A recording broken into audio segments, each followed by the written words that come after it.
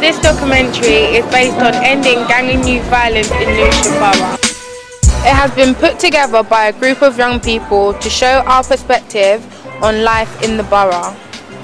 We met at Lewisham Community Centre regularly to discuss, debate and consider what the biggest issues were and what we felt was important. The young people attended workshops and presentations where we designed questionnaires for the public and the professionals that we interviewed to have a wider insight on gang violence and antisocial behaviour. The issues highlighted in the documentary are strategy for safer neighbourhoods. One of the things that we've worked on particularly has been around siblings. How you see us, youth and criminal justice. Because the way I dress and the way I walk around and my skin colour and that, they'll try and victimise me, come to me all the time. Violent communities. Are you aware of any special measures that have been taken place to prevent the gang violence? I can't say I have. I'm not impressed with what I've heard, but I can't say I have. Family and the young offender. There's nationally a lot of research to say that there is a high correlation between young people who offend and young people who come from single family homes. Relationships. No, I don't think the relationship with the police is any good, to be fair. From what I can see, it seems like a very kind of safe, family-orientated kind of community. I don't think they're threatened. I think they're probably a fear of gang violence. It's like some of the youngsters ain't behaving the way they're supposed to be behaving, really.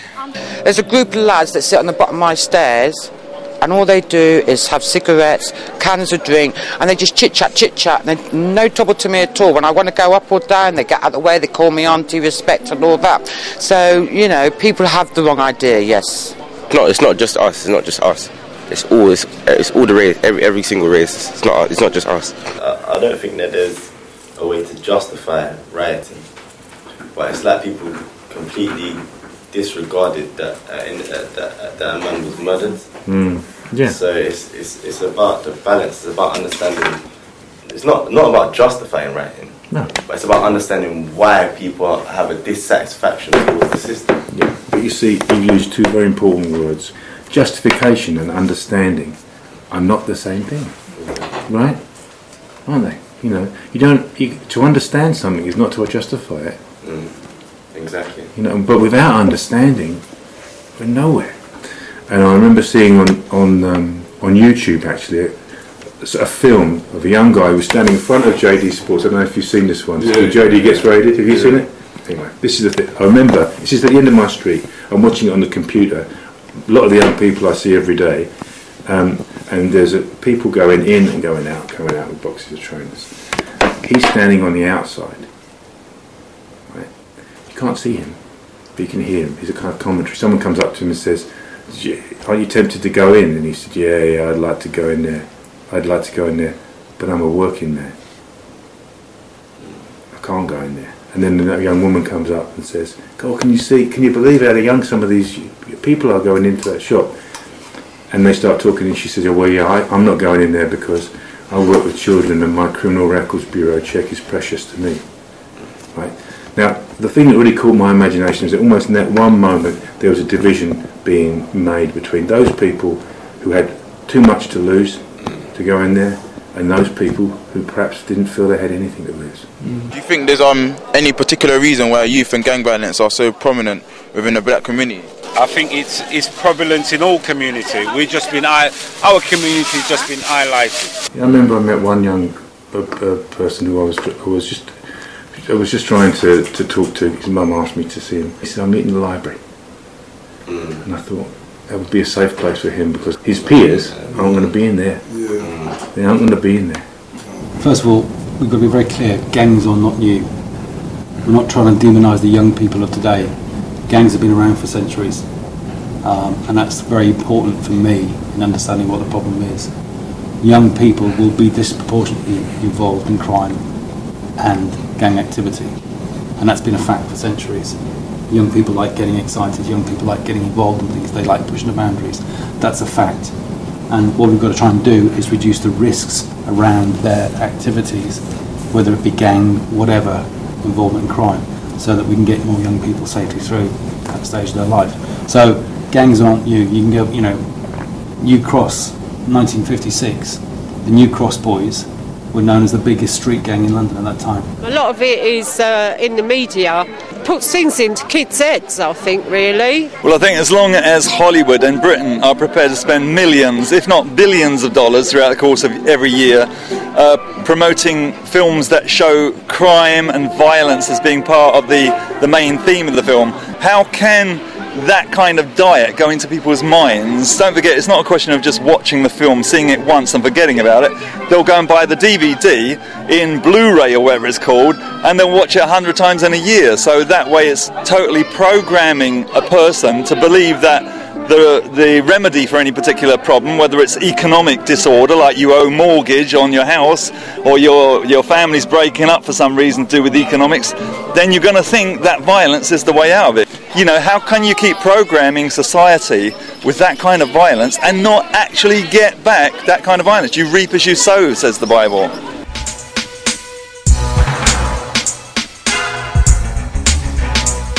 Have any special measures been put in place to prevent gang or /knife crime in the borough? We have something that's called the Serious Youth Violence Strategic Action Plan, which is a long-winded way of saying that we've looked at this together, the council, the police, other services that are involved. And we did that in 2009, and that was a plan that set out to try and reduce the existence of gangs in Lewisham. We target, if we can, the most prolific offenders, the people who are most involved. But we also recognise that there are people who are on the fringes, who are at risk of being drawn in. I think the things that we've put in place have been positive. We've seen a significant reduction in serious youth violence. We've seen over the last year or so. So I think if you're looking at the hard stats, yes, we've had a positive impact there. I think obviously there'll be things that are not reported, and I think one of the things that we need to do is to continue to encourage people to report where there are issues around knife crime, etc. One of the projects that we've got to kind of encourage young people to report crime, particularly around serious youth violence, is the project we've got with King's College Hospital at the moment for victims of knife crime. So we've got an organisation called Red Thread that are based in the hospital with their youth workers on a number of days and on a response basis. And where there's a young person that's been stabbed, or where we believe they're a victim of stabbing, Red Thread youth workers will go in there and see if they can get the young people to engage, see if they can get them to talk about what's happened, because we don't want that person to go on to become a perpetrator. And there's a clear link between people that are victims who then go on to become perpetrators of similar serious youth violence. There's a strategy by the Safer Lewisham Partnership, which is the senior board that works with all the safety organisations in Lewisham. They have a programme which is based on a model called Pathways. Lewisham Borough, where we work, has been, we are one of the 19, or 18 now, gang boroughs. We're called gang boroughs. In other words, a borough that has a recognisable historical gang problem. And we're very lucky in Lewisham in that we've got a very successful unit called the Trilogy Plus unit, of which my colleague Sergeant Alderson leads. And over the last 3 years they've been very, very successful in reducing what has been perceived to be a serious gang problem in Lewisham. So at the moment Lewisham sits in quite an enviable place as far as the gang problem is concerned and as far as knife crime is concerned. Well, we've got the Trilogy and Trilogy Plus units who are dedicated in their approach to tackling gang offenders. And when I say tackling them, not only is that as what the public see about arresting people, but it's also recognising that enforcement is by no means the only way forward. And in fact, if we went with enforcement as the only way forward, we're going to fail. Absolutely. Do you think that the measures being put in place have been positive or counter-positive on the borough itself? No, I think it's I think it's well thought out. It's not like looking for draconian measures, and also it's not just saying we're gonna lock up any young people that has any connection in any way, shape or form. So I think it's very well thought out. It's having the different aspects of enforcement, support and community involvement is like looking at the issue holistically and not just looking at one aspect. Because I think if you just look at kind of draconian measures, looking to lock everybody up and thinking that will solve the issue, well,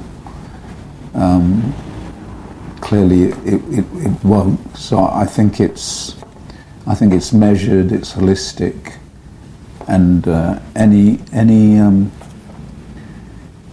any initiative where you enlist the help and support of the community, I think is very, very important, yeah.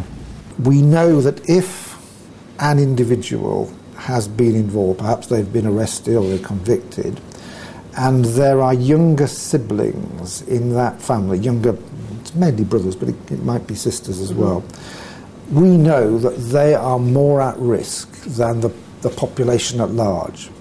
So we focus on that. What can we do to try and make sure that other young people in that same family don't get pulled in? If someone who's involved with a gang wants out, one of the things we know is that can be really difficult to do. And in different ways, if someone comes to us or comes to the police and says, I want out, we'll work with them and try and give them the support that they need to do that. Do people in the community feel threatened by gang violence? Some people do, I believe, but it depends on how you perceive gangs. I think it's more about perception. I think younger people, I know sometimes my eldest daughter, she has come back home saying, oh, there's gangs outside, there's gangsters outside, and I'm letting her know, just because you see a group of black boys together or black men together, it doesn't mean they're a gang. So I think it's more about perception and how the word gang is perceived and how we perceive ourselves as well. What's your opinion of young people and gangs? Young people get involved in gangs for various reasons. Some of them feel they are not being heard, they're not being listened to, they're not part of the mainstream. I've even heard it said that some of them believe that the gang is kind of the only family they've got. There's not a lot to be gained from being in a gang. Also, some of them join it, they feel they're joining it for safety. But all the evidence suggests that they are more at risk, they're more likely to come to harm by gun and knife crime, they're more likely to meet an untimely death at a very young age. And in general terms, there's no profit to be had from being in a gang in terms of getting a good education, preparing yourself for life as an adult, and leading a productive and responsible life as an adult. Do you think there's any particular reason why youth and gang violence are so prominent within the black community in the borough? There's so many reasons for that. I think it goes back to family, it goes back to how we see ourselves, and it goes back to role models as well. Because there's more black people in this borough, so that's why. If you're going to go up to Richmond or them sort of areas, there's still going to be some sort of gun and knife crime, but it's not going to be predominantly black. I think that it should be viewed more. It is in both black and white. I remember I met this one guy who's now in his second year of his undergraduate degree. He's out of prison now. When I first met him, he said, you know, when I was younger, my attitude was, if you had something, if someone else had something, I would take it from them.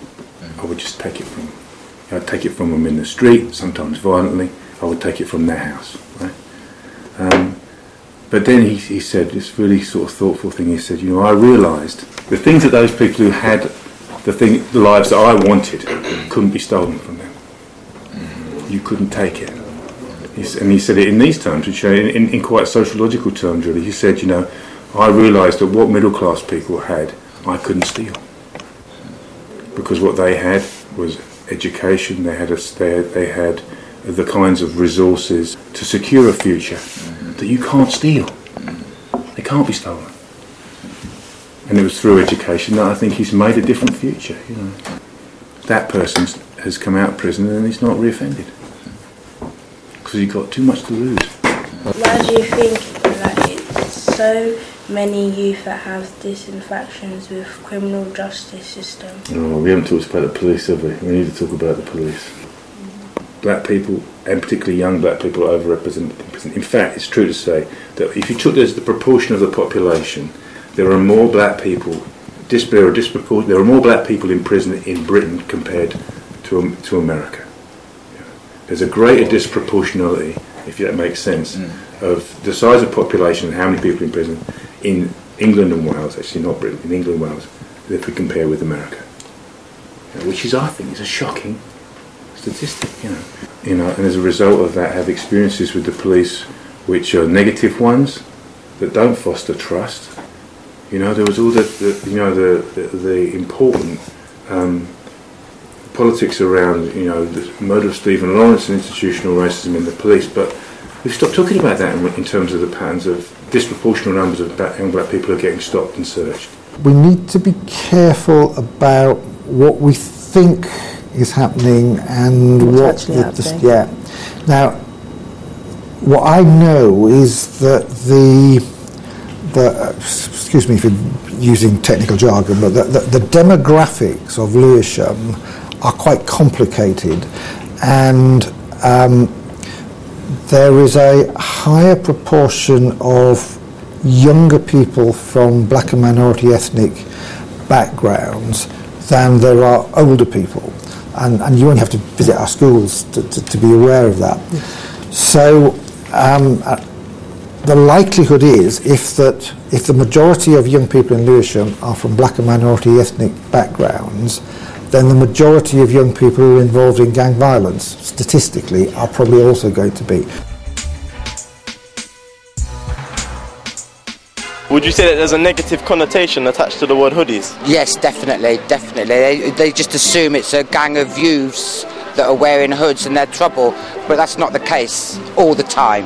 The term hoodies are recognised as being quite a modern creation in some ways. When I was your age, we didn't have hoodies, we had hoodie tracksuits. And I remember seeing Muhammad Ali in a hoodie tracksuit, and for me that was a very, very positive image. To be fair, hoodies is what I wear to the gym, and I'm always wearing a hoodie most of the time, so, you know, to me that's just a cheap form of clothing, to be fair. Boys especially wearing the hoods on their heads for whatever reason.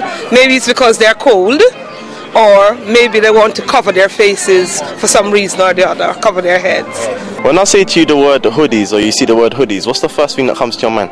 Like, mostly like gang related stuff. Yeah, that's it really. So you say that there's a negative thing and notations behind the word hoodies?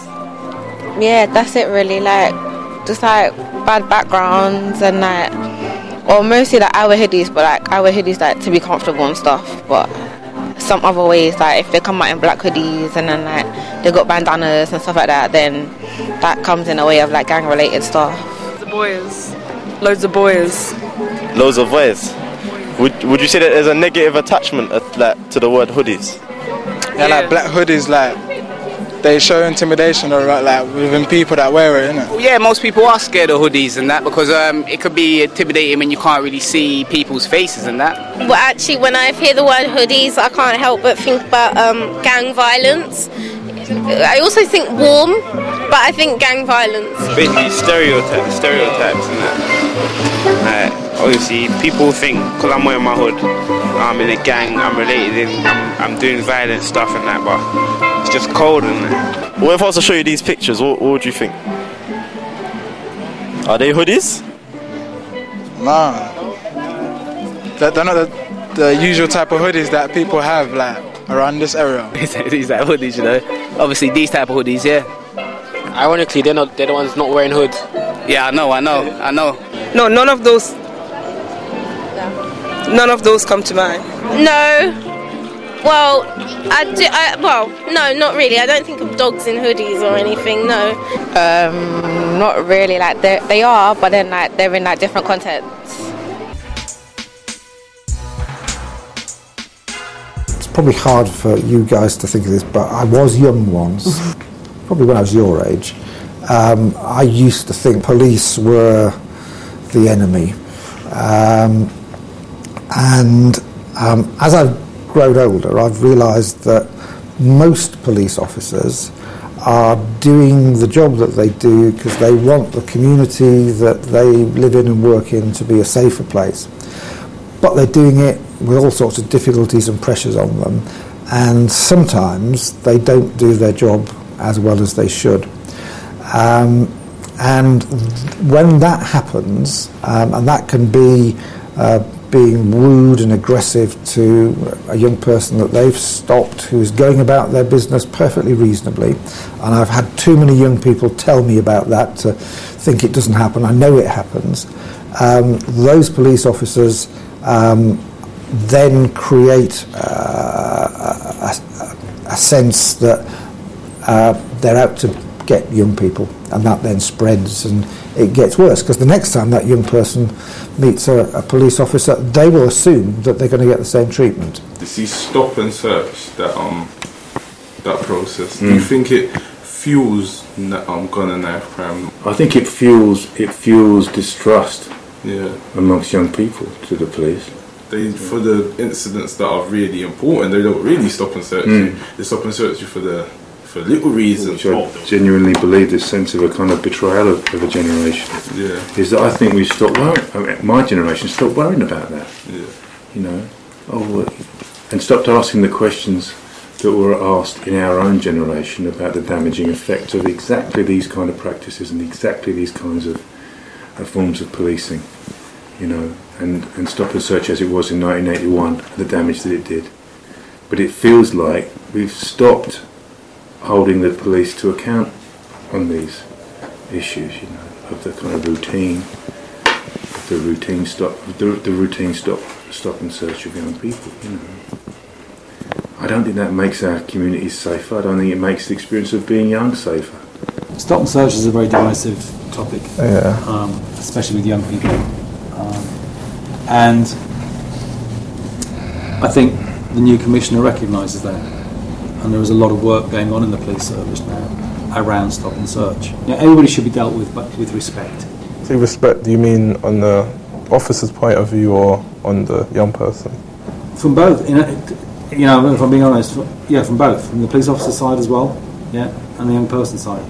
When things go wrong, it's much more likely to involve officers from things like that they have names like the Territorial Support Group, people who don't know the area. They're police officers who are brought in for a particular purpose, and then they go away again. It's not the safer neighbourhood teams, it's not the officers who are working in Lewisham day in, day out. And one of the first things I said to Bernard Hogan-Howe, the new Metropolitan Police Commissioner, was that he needed to think about that, because those officers who come in, cause trouble and go away again, leave the rest of us, police, young people and people like me, with a problem.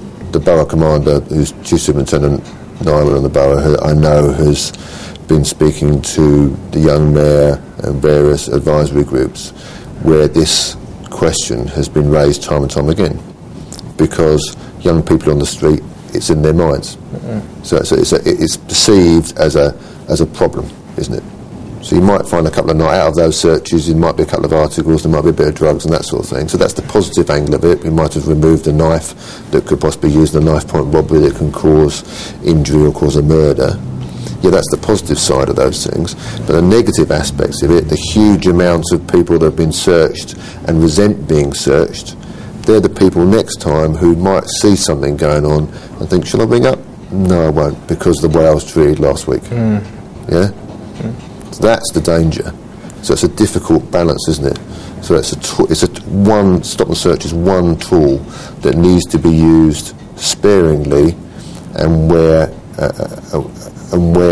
the evidence or the suspicion shows that a search should be taken out.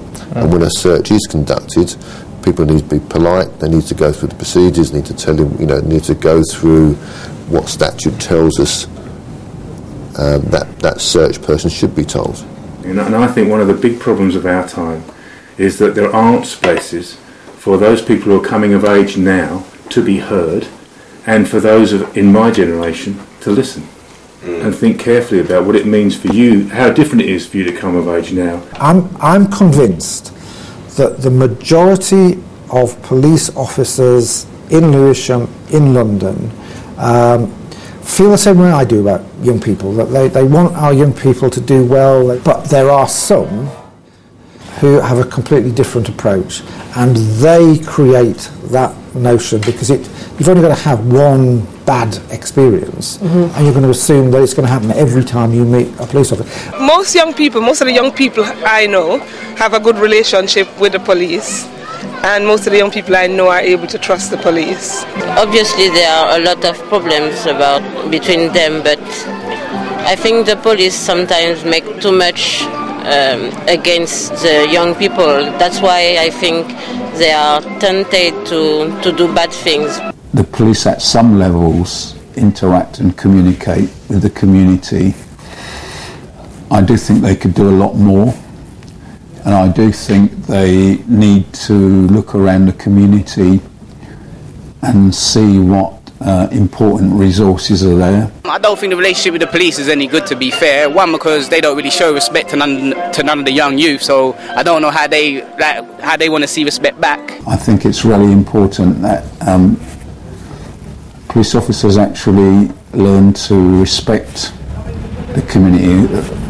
A lot of the work they have to do is not easy. It can be difficult, it can be problematic, but police officers know that when they volunteer to do the role.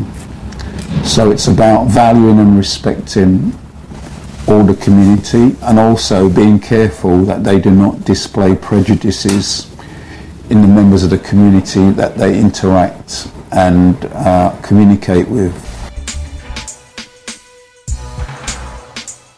But I think in a way there's a connection between vulnerability and gang violence. I mean, I think the two things we really need to talk about is vulnerability and fear. There's a clear correlation between young people who've had complex lives, complex backgrounds, and those young people who then go on to offend for a variety of reasons. So I think last year for Lewisham young people, so Lewisham looked after young people who are based across the country, so they're not necessarily resident in Lewisham Borough, but nationally. Those Lewisham young people, about 13% of those young people committed an offence. So for some of those it's a first warning, it's a reprimand. For other young people it was a more serious offence where they got a court disposal. Some of those young people were new young people to the system, and some of those young people were young people who we'd known previously, who may actually have come into the system because of their offending. So it was recognised at that point that their parents couldn't put the boundaries around them to prevent them from further offending and causing harm to others. If children ain't brought up right, then I think that makes a difference. What is it that those young people who are getting drawn into either sort of so-called gangs, or what's it? What is it that involvement is a response to? You know, what is it that picking up a knife or a gun gives that young person? You know, well, it's empowering in a certain kind of way, you know, in a destructive way maybe. But there's something about that which I think is a response to a sense of vulnerability. Would you say that there's a connection between single-parent households and people in gangs? No, I just think there's nothing for the youths to do. When I was growing up, they had youth centres. We could go and play table tennis and all our gangs would meet up there. But these days in London, they don't have that. The role of a parent, I believe, is to demonstrate best behaviour to their children. Single parents do good and bad jobs as well as joint parents, I think personally, like, so I wouldn't say it's gang related, no, definitely not. There's nationally a lot of research to say that there is a high correlation between young people who offend and young people who come from single family homes. I think what we see in Lewisham, and I can speak anecdotally from the cases that we have and the young offenders that come through, is there are young people who come from very complex backgrounds. It's not necessarily that they have a single parent family at the moment, but it might be that they have a number of brothers and sisters, that their families have remarried, that they're living in situations where they're living with their aunts, their uncles, they're living with extended families, they're in private fostering arrangements. So I think the numbers of single parent families that we have in Lewisham, again just anecdotally from my database, suggests that there are complex families and the numbers of single parent families is probably lower than 70%. But I think we see an increasing number of complex families through our young people. There is a myth that the typical family that people joke about, sort of 2.4 children, and they live in a nice 3-bedroomed house, and there's mum and dad goes out to work and mum stops at home and looks after the children. Life's not like that. I'm struggling to think of anybody that I know who meets that stereotype. But when you're working for the Daily Mail or whoever it is, you want somebody to point the finger at. And they will, in this context, they'll point the finger at single parents. In other contexts, they'll point the finger at people who are receiving welfare benefits.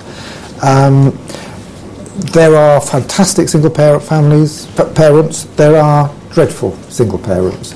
I'm afraid the media, they look for easy solutions and there aren't any. The media look at lots of different areas when it comes to young offenders, and I'm not sure if you can remember the last positive story you heard about young people who'd offended giving back to the community, young people, rates of reoffending reduced.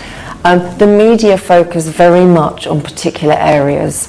So we look at, obviously, particular groups of young people who offend, we look at lone parents, we look at a number of areas. It is one of many areas that the media like to focus on. I know that many people think there's a straightforward relationship, or that they believe there's a relationship.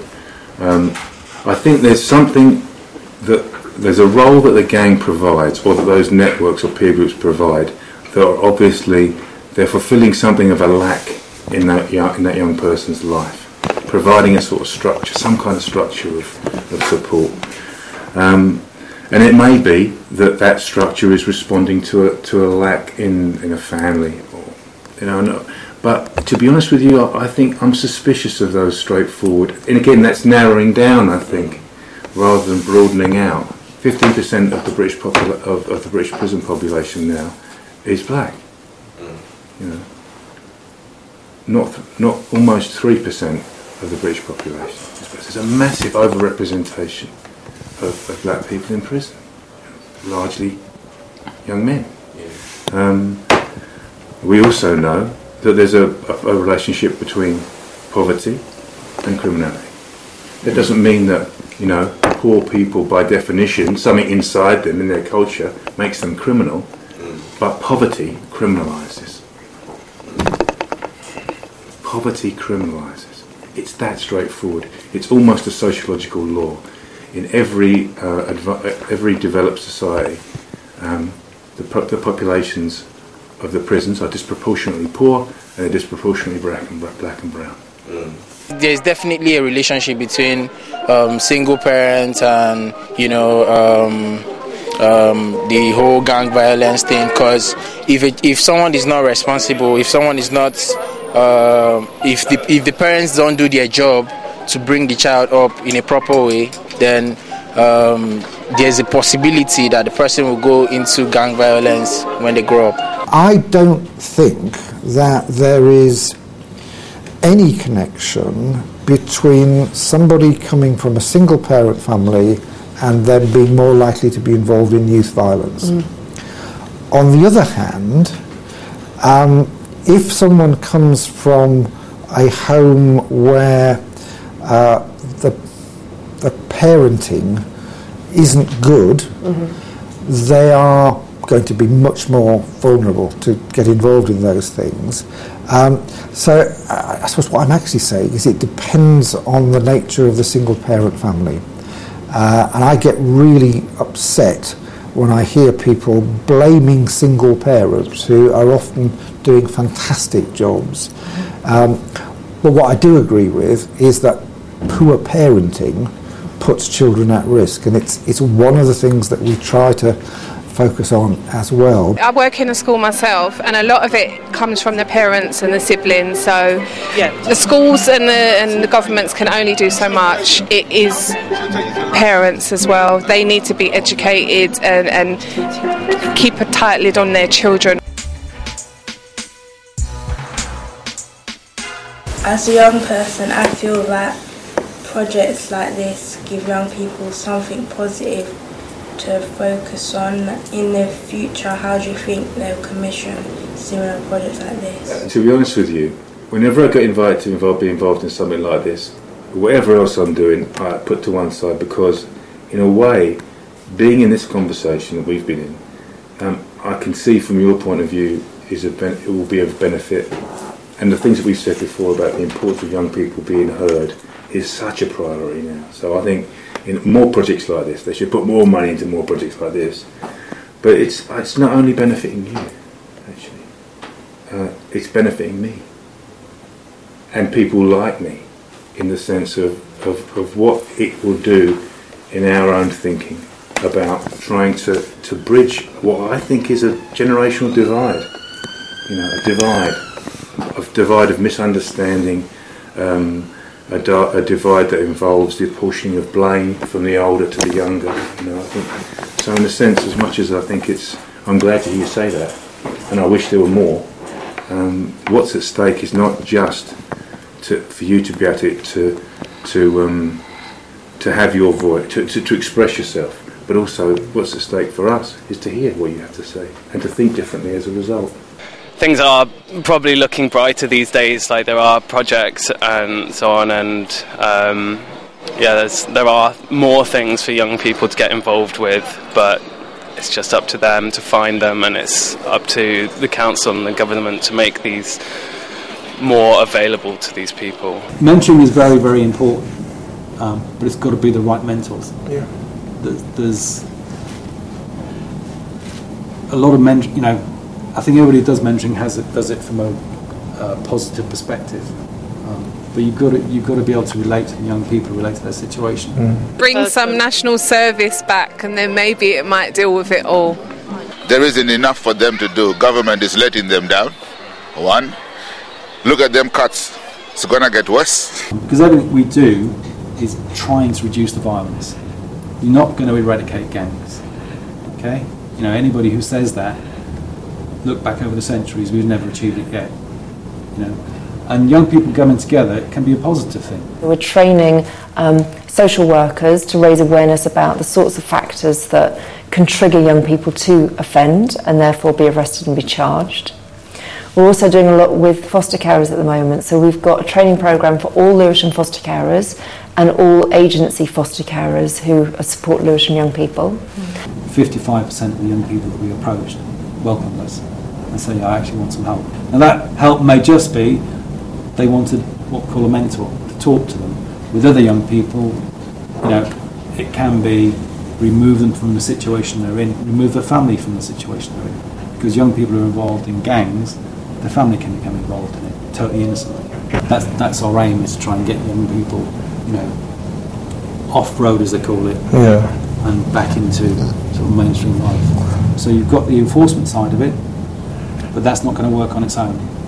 That's going to be done in partnership with the diversion strategy. Need to educate the children more in the schools, maybe, you know, put the money back into it that way, and then the children will realise that, you know, they're just ruining their life before their life's even begun. I think it would be very beneficial for young people to look at other aspects of employment and training. There is a programme and a piece of work called the MARAC, the Youth MARAC, and it's for victims of serious youth violence. The MARAC is a multi-agency partnership meeting that comes together where young people's cases are discussed to make sure that we've got the most effective package in place for those young people and their families, so that it prevents those young people from becoming offenders, but also makes sure that the parents, the families, the siblings have got a support package in place. I mean, I think, in a way, that the solutions that are required are dialogue and having sort of the conversations that we're having and the kind of thinking that we're doing together now.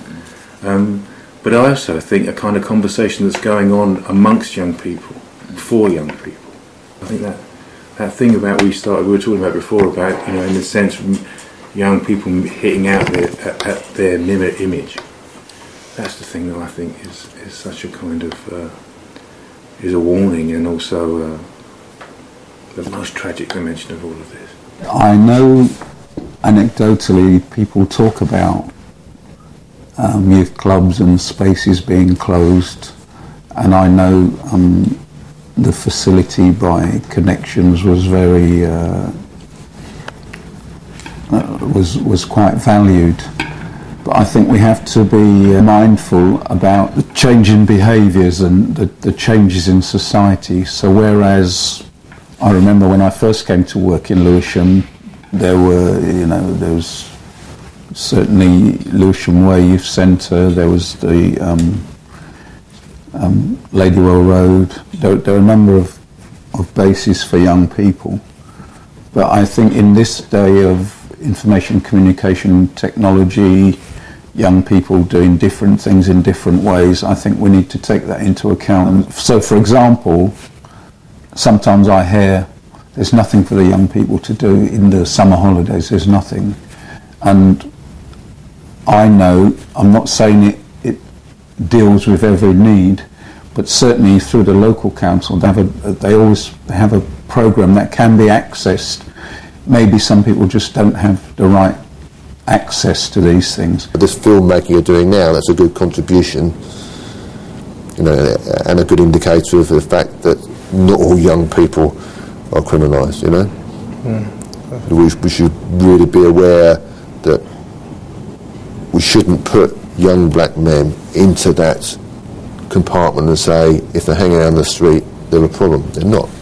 Some of these drug dealers, some of these robbers, some of these people committing serious offences, the organisation, the effort they're putting into their criminal activities is more than people running small firms, you know. If you can just challenge that energy and put it into a positive area, we're going to achieve great things. I think a lot of it's down to just pure boredom, you know, and there's not enough for kids to do these days. You know, I think the youth benefits are stretched to the breaking point, basically, where there's nothing, you know, they're performing miracles with pittance. Are you aware of any special measures that have been put in place to prevent gang violence? Personally, no, I don't know. I know there's, even what you're doing now, it's very good, it's very constructive, it's informative, so it's about communities working together, people working together, and people thinking as well. You've got to think about what you're putting out there as well, especially the older people. How would you bring young black people into university like where you teach? That has to do with trying to make the university a welcoming place, a place where young students of any background, but particularly young black people, feel comfortable. I think the whole gang violence thing, it starts from the individual, the person, the people itself. The change has to come from inside. So it doesn't have to do with the justice system. They are doing everything they can to like make everything okay for everyone, but the individuals have to like take responsibilities for themselves and, you know, do the right thing. The only way to address that feeling of vulnerability is I think, is to try and create the conditions where those young people can see a future, you know, a future that can be invested in, that doesn't involve the kind of destructive things that we're talking about. What we're trying to do, and by we I mean Lewisham Council, is to take the money that we've got and figure out the way we can get the most out of it. And increasingly what we'll be doing is trying to create funds that allow projects exactly like this to happen. That's quite difficult because it means we're going to have to look at all the money we're spending in relation to youth provision and change the way we do it, partly because we're really short of money. But we think that if we do that, particularly if we do that by involving young people and talking to them and hearing, I think things like you've just said, that this is a project that you feel is making a difference, that we might at the end be able to spend potentially even less money than we do now, but actually get more out of it. But that's something that we're going to begin to do over the next few months, and part of it will be driven by knowing that projects which engage young people themselves work much better than ones where it's just old fogies like me telling them what to do. What you have seen in this documentary is that gang and youth violence are not new and have a history that goes back hundreds of years. However, as young people, we realise that some things have to be changed to tackle this problem now. And the best way to do this is for the statutory services to allow young people to voice their opinions and speak for themselves. This film marks the beginning of the process in Lewisham, and we hope when you see young people on the street, you don't stereotype them as criminals and troublemakers. Most of us have a mindset for success and happiness in our future. All the young people who was involved in the project wish to thank everyone who supported us and believed in us to make this possible. We can speak for ourselves.